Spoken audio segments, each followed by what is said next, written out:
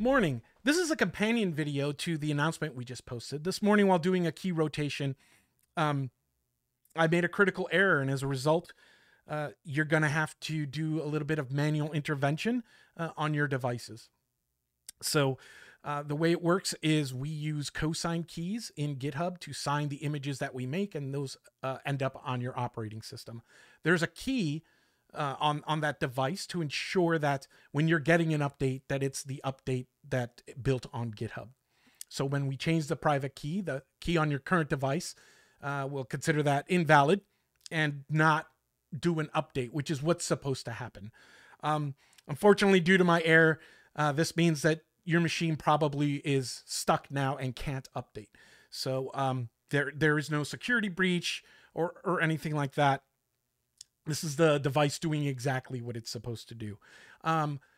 We are posting instructions on what to do and doing our best to ensure that to make this transition as easy for you. I'd like to personally apologize to you.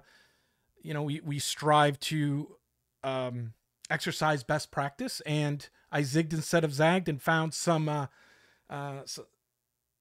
issues in our process that we are already in process of remediating with the rest of the team, who has been doing an outstanding job all day today, trying to make this as easy for you.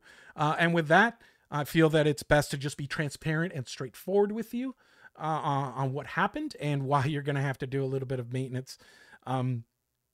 With that, if you're Aurora or Bluefin already, we switched to a weekly cadence, so you're probably not going to notice for the next week, but if you're on Bazzite, which does upgrade twice a week, you'll likely notice right away. Or if you were to run a manual update, you'll notice. So please follow the instructions that we have.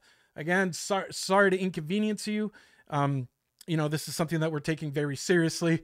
Kind of embarrassed myself. I don't think I'm going to hear the end of it from this one, but it is what it is. Things happen, and the best we can do is improve our processes, write things down, and continue to strive forward. So with that, thank you so much for using Universal Blue. And I'll